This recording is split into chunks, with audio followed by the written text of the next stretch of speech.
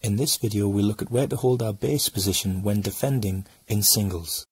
There will be times we need to physically hold space in the court to cover the most immediate shot, and there will also be times where we need to leave space in anticipation of filling that space.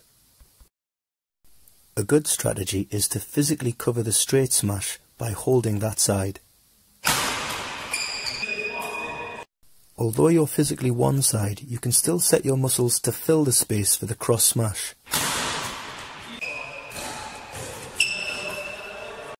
Now we can react to straight smashes by physically being there already.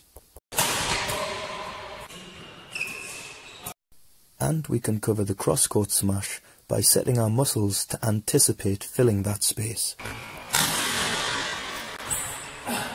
Fourth consecutive World Tour final of the ones that he's played.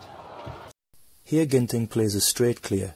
He physically holds a defensive base on the forehand side while mentally looking to fill the backhand side when the cross-court smash arrives.